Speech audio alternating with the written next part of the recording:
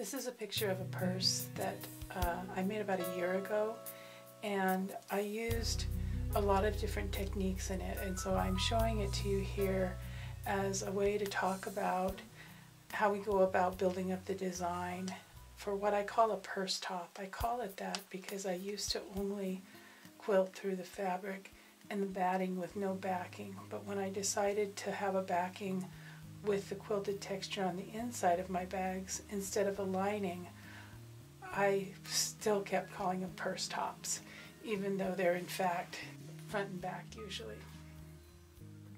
So what I have here is I'm going to do a stack of these, which is the way I typically would work.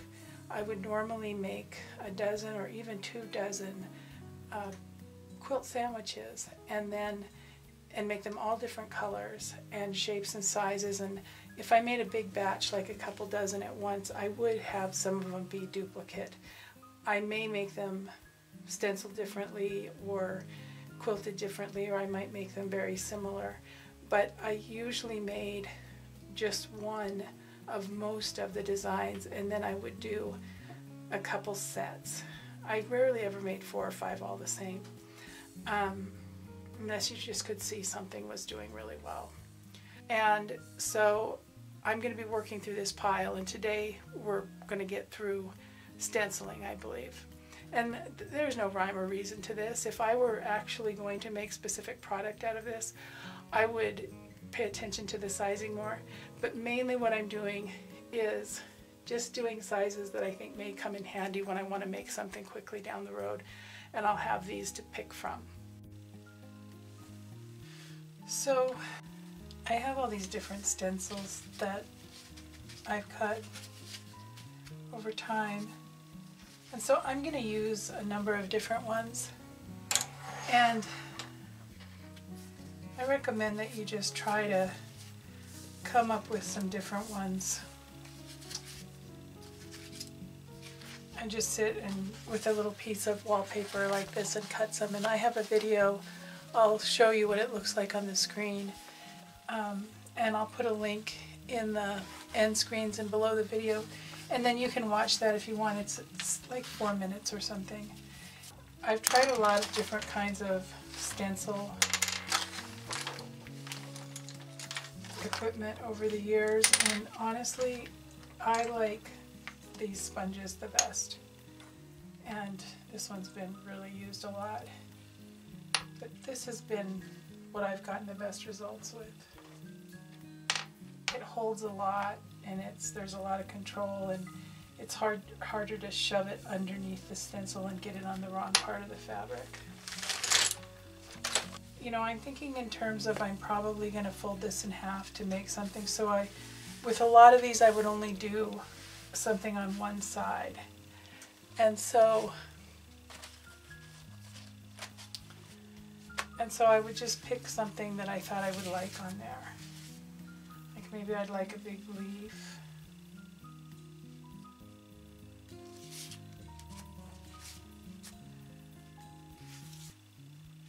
And I kind of like to start with light colors and then work up to darker ones so that my stencil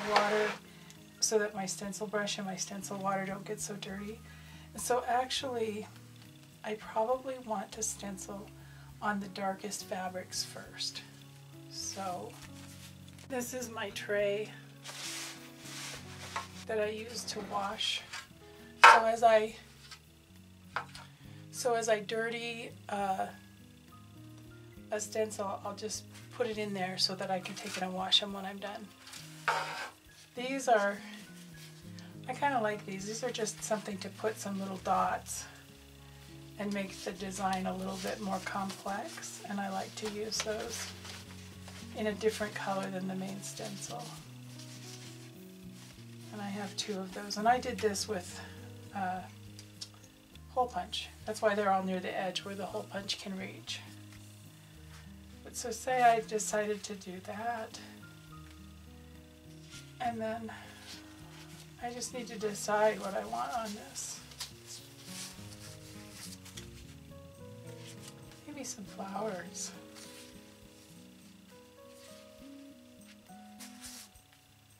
And sometimes if you're doing two elements close to each other, you might need to let it dry a little bit and come back to it. And so that might be what I do on a lot of these, is do my main elements first and then come back and add my dots. So here's one. And I think I'll do like 1, 2, and I maybe will even flip it over so that one's kind of different. So I want a color that'll show on here. And I always like to use a lot of metallics mixed with whatever color I'm using. So I'm going to try to do this. Let's see. And that is just called gold. And this is Versatech ink, and I like it for this. Because I like the color to be sort of mixed, it's okay if your sponge and your water start to get a little dirty. You've seen me do this before when I've done just one, and so I'll speed up a lot of this. I may not have enough gold. See how that orange really wants to take over? Doesn't look like much, it's a little sloppy there. I think we can address that when we stitch. I'm going to put this here. My daughter told me that she had watched a little bit of Bob Ross and that my videos remind her of Bob Ross, and I thought that was so cool. I've never really watched more than a few minutes, but of course I know he's taught so many people how to paint, that he put a lot of good out into the world. And so I consider any comparisons to him to be high praise. I don't mind if this gets pretty thick. Just like a t-shirt that's printed can get pretty thick. Ooh, not that thick though. Like I say, it doesn't look like that much. So here's this one, and I'm going to let it dry a little bit before I come back to add some of this stuff, which I will do after a bit. So I'm going to set this one on the floor. I think this is actually fairly dark, and so I'm going to put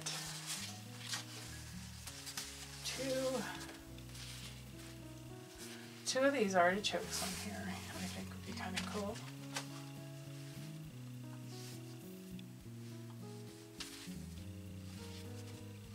My artichoke's getting kind of old, so I'm going to do 2 on this, and I'm going to do them with the same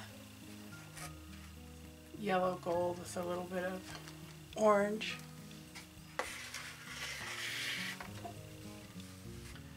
So there's my artichoke. This is a fabric that I dyed myself, and I kind of like it. I don't have very many of the ones I dyed left, but this one I do like quite a bit. And I'm wondering about some silver. Ultimately, I decide to add red to this silver to make a pink color, and you'll see when I pull this up that there is not a lot of difference in the value of my paint and my background fabric.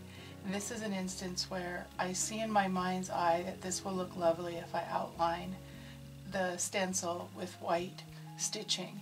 And so I'm going to try to make that happen. And this is just a judgment call. If you feel that you can make something work and you can already see it, I encourage you to try it.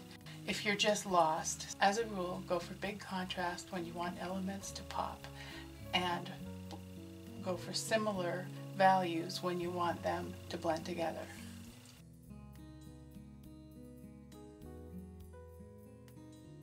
And I use this stenciling as a little bit of a guide for stitching, and it gives me sort of a basic concept, and then once I have that to go on, I can really go anywhere I want with it. I don't really care for this brush. It's a little bit harder to control, and I'm pouncing through all this fabric and batting. So I'm going to unfold this, but then I'm only going to work on one side. I never really wanted to put design on both sides. It gets to be so time consuming anyway. What the heck, should we do some hearts? I I keep them sideways so that they're not quite so hardy. And I think I'll just, I'm really just thinking about what will show on here.